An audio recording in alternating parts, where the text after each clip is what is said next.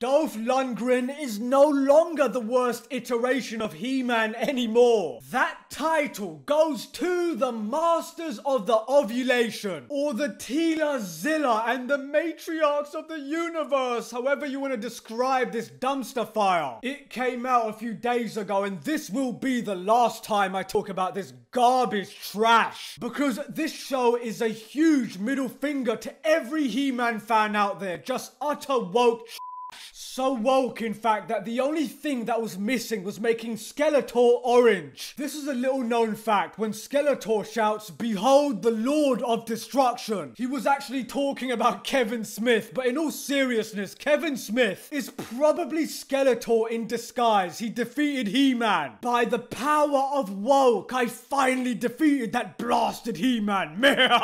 I finally did it. I ruined He-Man forever.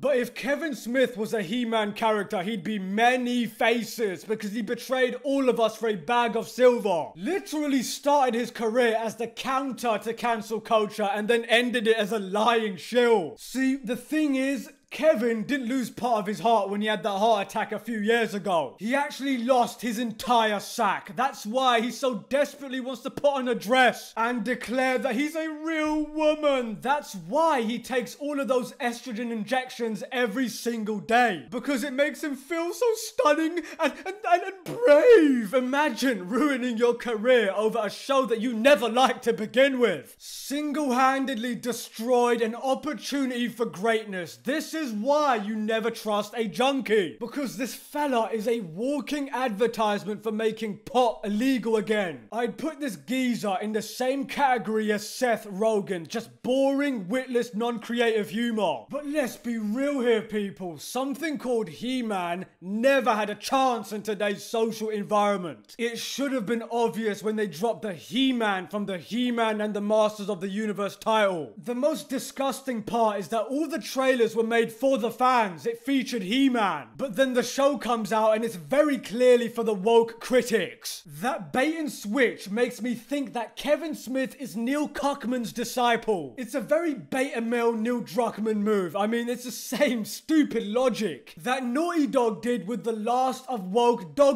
Part 2. Now, Teela Zilla will turn into Abby Zilla. Mark my words, when she gets the sword, Neil Druckmann will insert himself into the show somehow and clap her cheeks. Now, the bottom line is that the SJWs don't really want strong female characters. They want woke female caricatures. Big difference. Now, the Rotten Tomatoes scores are in, and oh boy. While I don't take them seriously, they can be a decent way to judge overall reactions. But if you needed any more proof that this website is not only pay to play, but it has zero value or impact whatsoever, well, here you are, 97 critic score. That is higher than The Godfather Part 1 and 2. Let that sink in. You're telling me that the critics love the new woke Masters of the Universe? No way! Because these bubble-living, fart-sniffing, pretentious wankers are just so in sync with the taste of the average fan. Of course they're not. I mean, they are a literal meme at this point. Rotten Tomatoes is just that, rotten to the core. And as usual, the audience and the true fans of He-Man hate it, while the critics and the journalists, aka the friends of Kevin Smith, and or the lovers of all things woke in SJW love it. I mean, 97% by the reviewer and 39% by the audience. We got another case of The Last Jedi here. It won't be long, ladies and gentlemen, until the audience score goes up magically to 80%. They'll quote, fix the audience score like they fixed the dislikes on the White House YouTube channel. Rotten Tomatoes is like a tabloid press of a news channel, and Kevin Smith is the progressive president who would tell pure lies in order to fill his stupid beliefs and philosophies down our throats. Is it a coincidence? I do not think so. But I just want to say the level of damage control I'm seeing over this score is biblical, and they're still plastering He-Man's face in every single article, even though the show isn't about him, they are scrambling. But I find it funny when it's the fans expressing discontent, it's review bombing. But when it's a company or a person like Gina Carano being cancelled by verified blue check marks of insanity, it's facing backlash. Oh, I just love how that hypocrisy always works anyway. They keep on catering to the wrong group of people. I mean, they don't buy none of your products. That is the definition of insanity right there. When will these purple-haired fairies ever learn? I wonder what they'll try and ruin next. Maybe they'll do a woke Back to the Future reboot. Or how about a LGBTQ version of the Goonies? That would go over splendid. Now listen, that is why Quentin Tarantino wants to retire after one more movie. He doesn't want to destroy his legacy like Kevin Smith. And that